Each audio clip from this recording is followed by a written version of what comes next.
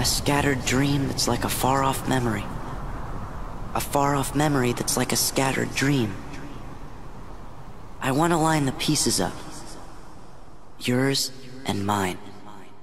Greetings. Greetings. Here we are again. Yes. Took a while. Took a lot longer. I feel like I went through 1 in Chain of Memories in the time it took me to beat 2. Yeah, that's weird. Took me a long time. That's weird. Whoa, controversial. Here we go. Here we go, baby. Yeah, I'm like dreading this. Oh no. Yeah. Oh no. Kingdom Hearts 2. First I want to talk about the gameplay. Sure. And the environments and how much of a step up from 1 that is. Specifically the way everything is connected. In Kingdom Hearts 1, I feel like it is a bunch of just square rooms. Yeah. Put together with a coat of paint slapped on there that says, oh, you're in Agrabah, you're in so-and-so. Yeah, you're getting a little nuts, but okay. I'll roll with it. Kingdom Hearts 2, though, really felt like the world was connected. Right off the bat, Mulan World is one of the first ones. And just the way, you go up the mountain and it's all connected down into the village. Everything just felt so much more lived in, I guess. Okay. And combat, obviously. I mean, they added a bunch of stuff. Yeah, it's still push X to win. I play on normal. Of course. But I don't know.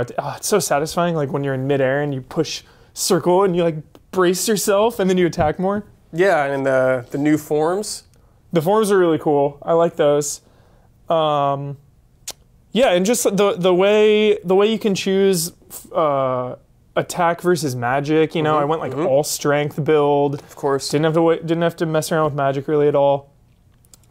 But oh boy, the story and the pacing of this game I found way inferior to Kingdom Hearts 1. It felt like there was so much filler. Just going to these worlds where it didn't really amount to anything. I mean, I'm trying to think back why I even needed to go to Port Royale, Johnny Depp Land, or why I even needed to go to like Mulan. Are you talking about like even the first run through all the worlds? Yeah, the first run through, and even going back, like, yeah, the Heartless and the Darkness is attacking the world, but I just feel like for the first time through all the worlds, you're kind of just like a visitor, stopping by, for no reason.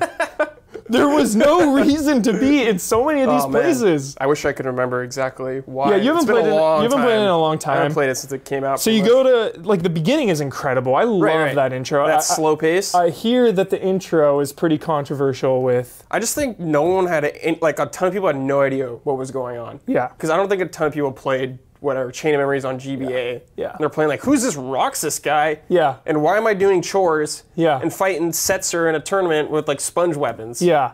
And that's and playing 1.5 beforehand, I have such a different view of these games. Again, that's a discussion for a whole nother time, is playing a game the day it comes out or revisiting it 10 years later. The framing is so much different.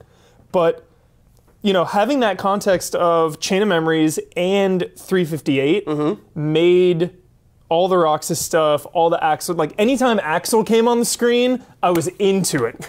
I was here we go. I got it memorized, let's go. I was so into it. But like, the organization is gone for so long, and... Well, you encounter them in the worlds. It's super rare, though. They're gone for a majority of that game. Well, they don't, like, over-abuse it, I would say. Yeah. Like, how boring would it be if there's an organization member in every single world, like clockwork. Yeah, and the ending was great, when the organization's motivations started picking up and all that. Can we talk about that Riku Sora team up, man? We'll get to that. Oh, man. Yeah. That alliance. Oh, man. It's pretty much Sasuke and Naruto. Yeah, 100%. Xemnas is pretty much Madara. A lot of Naruto references. But, you're having a hard time about this. Yeah, because I want to like it, and I feel like a lot of, I can already read some of the comments, you know, you gotta have patience, you gotta have patience. Metal Gear Solid 4 is one of my favorite games of all time. That game is one big cutscene. Yeah. And, you know, we had this conversation. This felt like the Metal Gear Solid 4 of Kingdom Hearts. Yeah. If this was the finale, I wouldn't have been surprised. It had a very final feeling to it all. And I think, too, you know, this is such a nitpicky thing, but the pacing, the loading did not help at all. Mm-hmm. I mean, this is 5-minute cutscene, load, cutscene, load, enter a room, load, quick battle, load. A lot of loading screens. So much loading. I wonder if the loading times are shorter on PS2. Yeah, I don't know. That is a great question because it was pretty ridiculous. And oh god, that sounds so horrible. Like nitpicking on loading. If it happens a lot, it's totally valid complaint. Like Destiny. Yeah. Whew.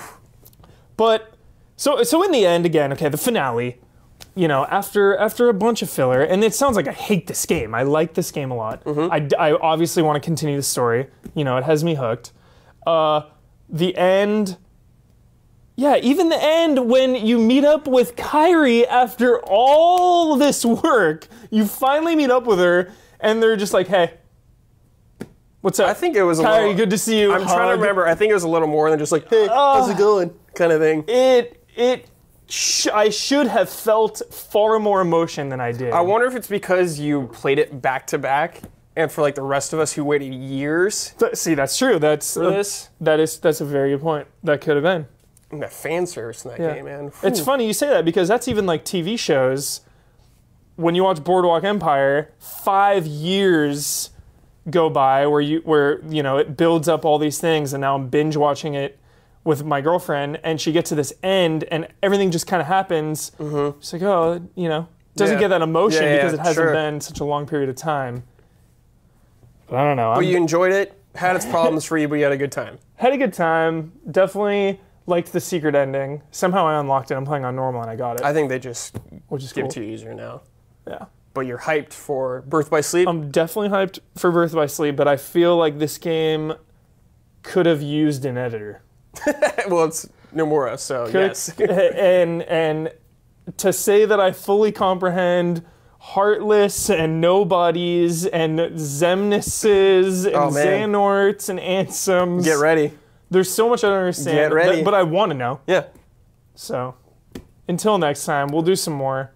But Birth by Sleep's next, baby. You know. After that. Hopefully you'll get some more answers. When I don't like a game, I feel like I'm wrong. Just, I don't know. You're allowed. I mean, you like the game. You just didn't like it as much as the other ones. Yeah. Just totally fine. Yeah. You're allowed to do that. Cool. Next time. Welcome back. Because of your bravery, the castle is safe and protected again. Thank you so much for all you've done. Good work, you guys!